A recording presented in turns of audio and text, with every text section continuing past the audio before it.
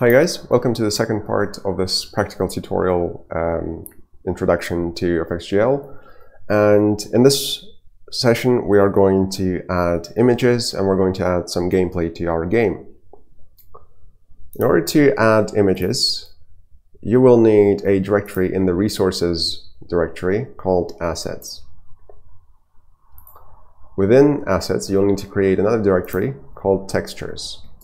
The directory structure is standardized and is fixed, which means FXGL knows where to look for various assets.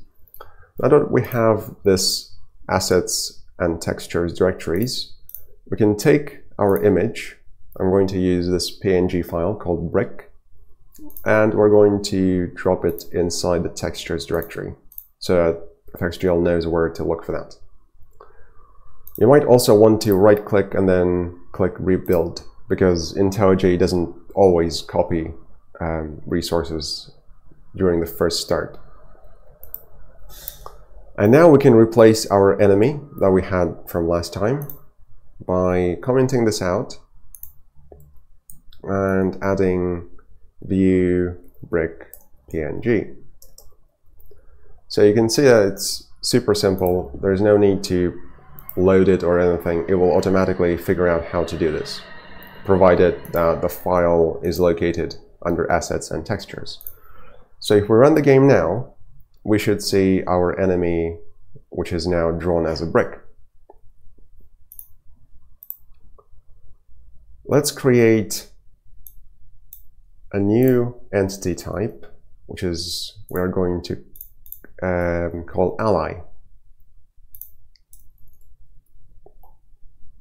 We no longer need these commented out pieces of code, so I'm going to remove them. The ally is going to move to the left. So we just switch the x-axis value to -1, so it moves to the left.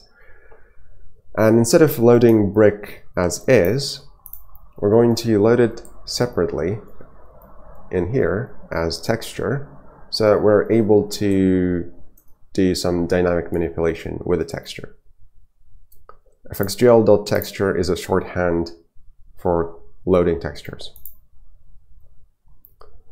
And then we can call something like multiply color. How about we multiply this by color green?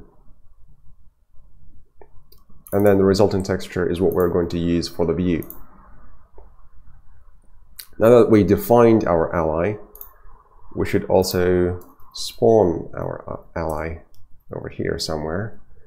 Let's spawn it at 600, 100. So it's on the right hand side and therefore it moves to the left.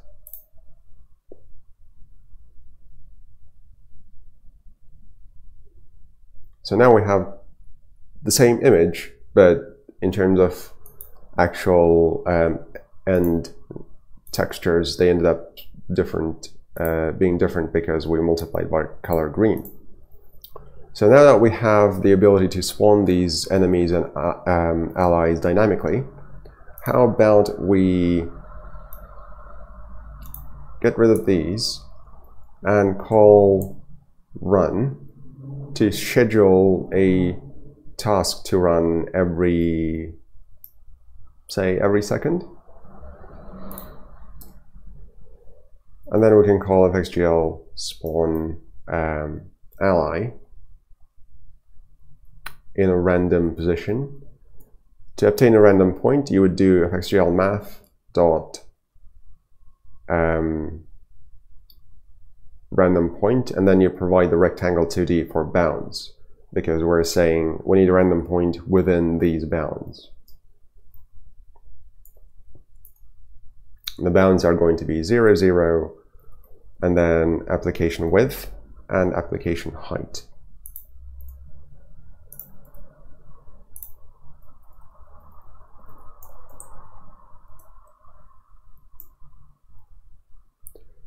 You can see that there are a lot of FXGL dot calls. To simplify this, you can press Alt-Enter in IntelliJ, and then it will allow you to add on-demand static imports, which simplifies, or rather makes, your code a lot more concise.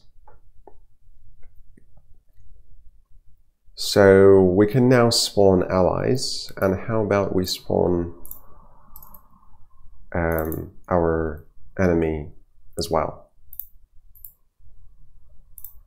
So every second there will be a new ally and a new enemy spawned somewhere on the screen, and they will obviously start calling their own component behavior, which is a simple projectile component which moves each enemy to the right and each ally to the left. There are no win or lose conditions in this game. These are just examples to help you to demonstrate what you can do with FXGL in terms of simple method calls. Right, so we've added our images in this session and replaced existing software-generated shapes with these images.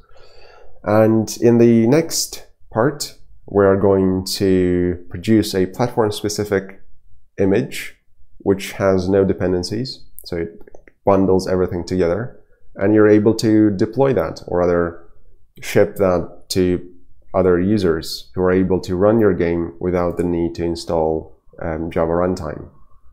Thanks for watching.